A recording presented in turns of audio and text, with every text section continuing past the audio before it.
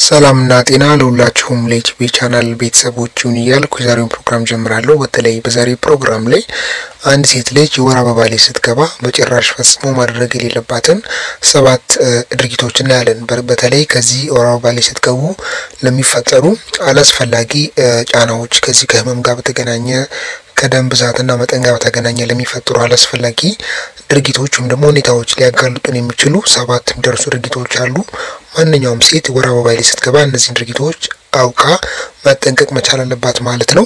ከዛም ባለፈ ላላስፈላጊ ህመምም ደግሞ ላላስፈላጊ ሌላ አይነት ችግሮችም ሊያጋልጡን ይችላሉ። ስለዚህ ያሉትን ሐሳቦች እናያለን። እንደምትጠቀሙበት ተስፋ አደርጋለሁ ማለት ነው። ቀጥታ ወደ ቪዲዮ ከመግባቴ በፊት ለቻናል አዲስ የሆናችሁ ሰዎች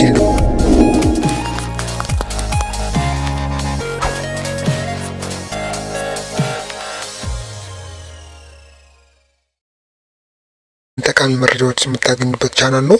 ቻናሉን ሰብስክራይብ በማድረግ ከጎን ያለችውን ደወል ምልክት አንዴ በመጫን የዩቲዩብ ቻናል ቤተሰብ በመሆን ብዙ እንድትጠቀሙ በዚህ አጋጣሚ አበረታታችኋለሁ። ቀጥታ ወደ ዛሬ ቪዲዮ ገባለሁ ማለት ነው። በዛሬ ቪዲዮ ላይ አንድ ሴት ልጅ ወደ ወር አበባ ላይ ስትገባ በተለይ ከዚህ ከወር አበባ ጋር በተገናኘ ልታረጋቸው ማይገቡ 7 ድርጊቶችን እናያለን ማለት ነው። የመጀመሪያው ድርጊት በተለይ ልክ ወር አበባ ላይ ስትገቡ ለምሳሌ ወደ ወር አበባው ልትገቡ አንድ ቀን ሁለት ቀን ሲቀራችሁ ሊሆን ይችላል። በተለይ ከዚህ ከሁለት ቀን ከአንድ ቀን ጀምሮ ይሄን ነገር ባታርጉ መልካም ነው።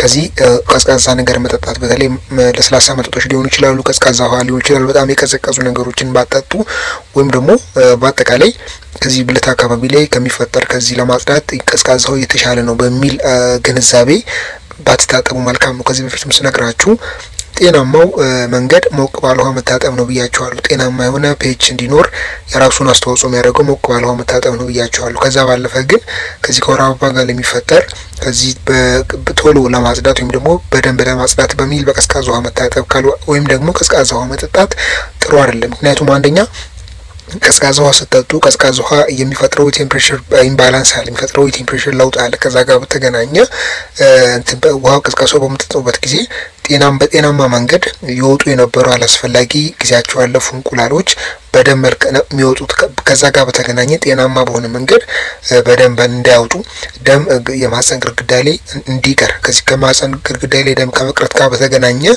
በጊዜ ሂደት ለማህፀን ካንሰር ልትጋለጡ ትችላላችሁ። ከዛም ባለፈ ደግሞ በተለይ በደም መልክ የሚወጡት እነዚህ አላስፈላጊ እንቁላሎች በኖርማሊ ካልወጡ ከዛ ጋር በተገናኘ ግርግዳ ላይ ደም የሚቀርበት በተለይ ማህፀን ግርግዳ ላይ ደሞች ሊቀሩ ይችላሉ። እነዚህ አላስፈላጊ በደም መልክ የሚወጡ እንቁላሎች ማለት ነው። እንደዚህ አይነት ሁኔታዎች ደግሞ እዛ አካባቢ ላይ ኢንፌክሽን ሊፈጥሩ ይችላሉ። አላስፈላጊ ሽታዎች፣ አላስፈላጊ ፈሳሾች ከዛም ባለፈ ደግሞ በተለይ በከፍተኛ ደረጃ አላስፈላጊ ሽታን ሊፈጥር ይችላል።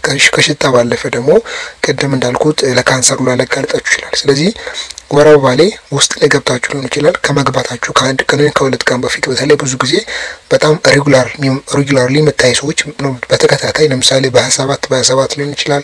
እንደዚህ ከዚህ በፊት ሰወራላችሁ ጤናማ ምን ነው የወር አበባ በ4 እና በ38 ቀን ወይም በተመሳሳይ ሁኔታ ሲመጣ እንደዚህ አይነት ሁኔታዎች የሚያጋጥማችሁ ሰዎች ልክ ከመጀመሪያው ከፔሪዱ ወይም ደግሞ የወር አበባ ከመምጣቱ ከአንድ ቀን ወይ ከሁለት ቀን ጀምሮ ቀዝቃዛ ውሃ ባትጠቀሙ መልካም ነው። ለመጠጣትም ሊሆን ይችላል ለመታጠብም ቢሆን ባትጠቀሙ የተሻለ ነው። ካለበለዚያ ቀደም ላልኩት አይነት ችግሮች ልትጋለጡ ትችላላችሁ።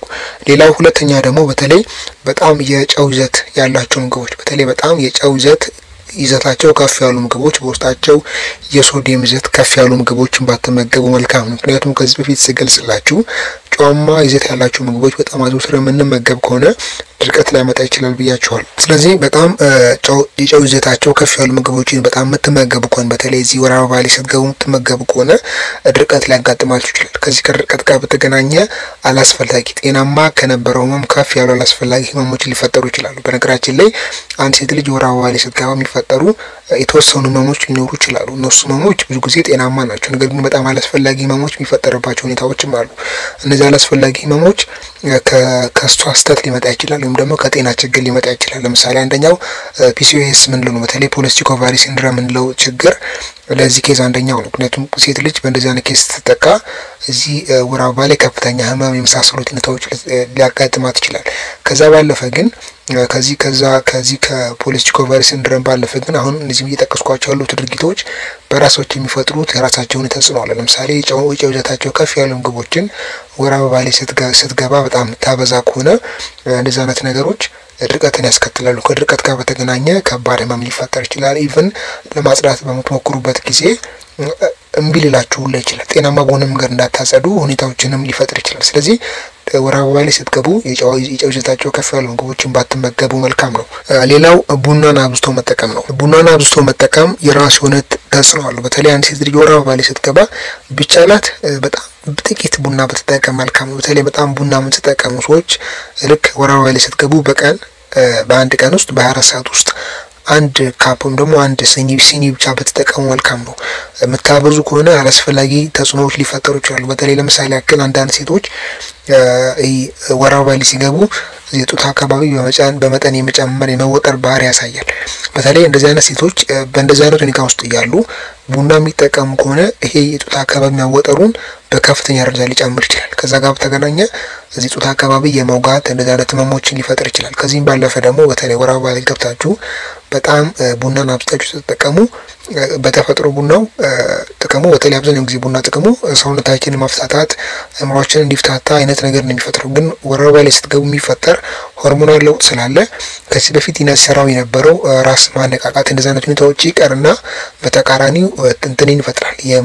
የመደበር ስሜት፣ የመጨናነቅ፣ ጭንቀት ምናምን ከፍ የሚያደርግ ከዛ ጋር በተገናኘ የልብ ምት ከፍ ማለት ሁኔታዎች ይፈጠራሉ። እንደዛ አይነት ነገሮች ደግሞ ጤናማ የነበሩት ከዚህ ከወር አበባ ጋር በተገናኘ የሚፈጠሩ ጥቂት የሆኑ ህመሞች አሉ። በተለይ እነዚህ ህመሞች በጣም እንዲባባሱ ከፍተኛ ህመም እንዲኖር ኢቭን sometimes እንደውም የሚወጣው ደም በመጠን ከፍ እንዲል ከባድ ቁርጠት ከባድ ህመም እንዲኖር የራሱን የሆነ አስተዋጽኦ ሊያደርግ ይችላል። ስለዚህ ወር አበባ ላይ ስትገቡ ብትችሉ ከዚህ ከቡና ጋር ያላችሁን ቁርኝነት ብትቀንሱ በጣም በከፍተኛ ደረጃ ብትቀንሱ መልካም ነው።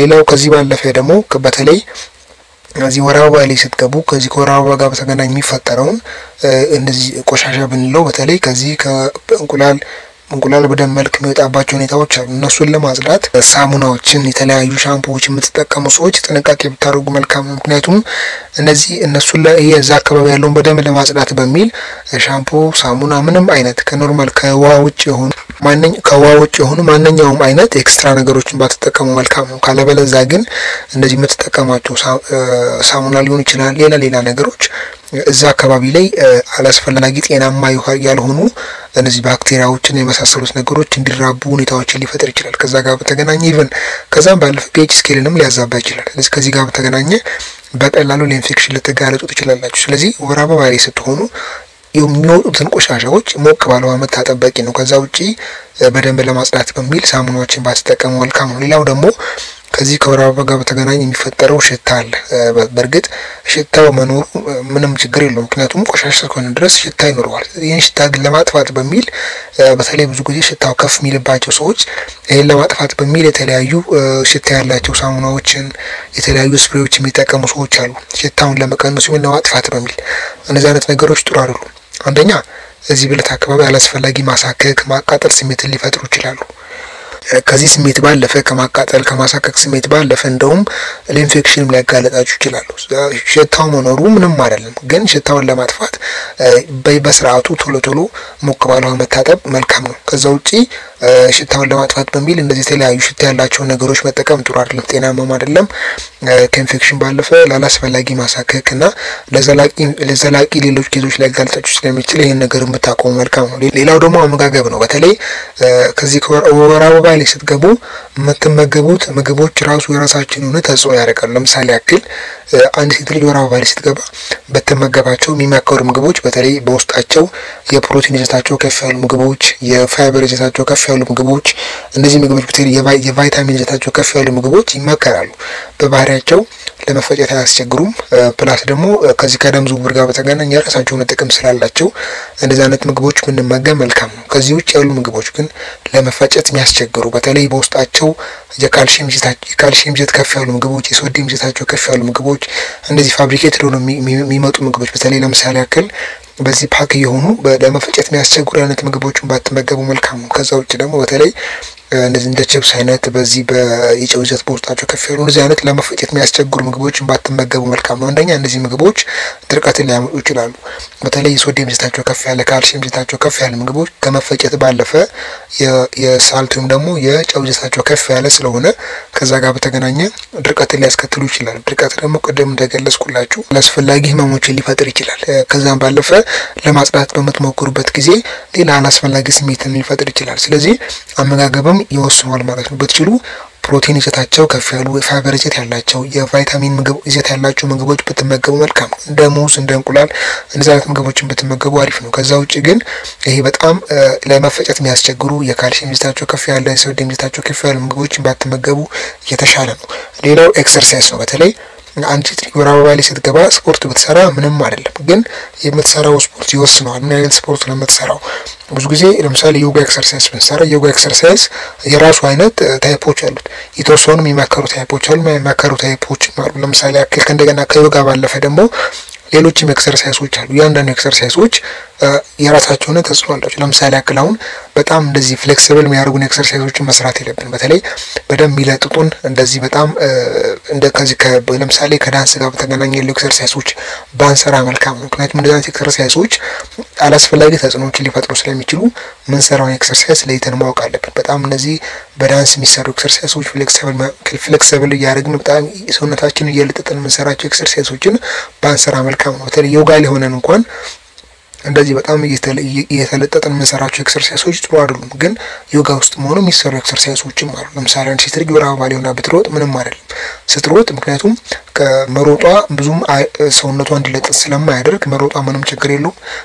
ዮጋም ላይ ሲሰራ ብዙም ሰውነታችንን ሳንለጠጥ ቀስ ብለን የምንሰራቸው ኤክሰርሳይዞች አሉ። ስለዚህ በጣም እንደዚህ ፍሌክሲብል የሚያደርጉ ኤክሰርሳይዞችን ባንሰራ መልካም ነው። ከዛ ውጪ ግን ደግሞ ኤክሰርሳይዝ መስራት በራሱ ግን አያስፈልግም ማለት አንችልም። እያንዳንዱ ኤክሰርሳይዝ አይነት ስላለው ማለት ነው። የዛሬ ቪዲዮ ይሄን ይመስላል። እንደተማራችሁበት ተስፋ አደርጋለሁ። ሀሳብና አስተያየታችሁን ኮሜንት ላይ ጻፉልኝ። ይሄን ቪዲዮ ሼር በማድረግ ሌሎችም እንዲማሩ የራሳችሁን አስተዋጽኦ እንድታደርጉ አበረታታችኋለሁ።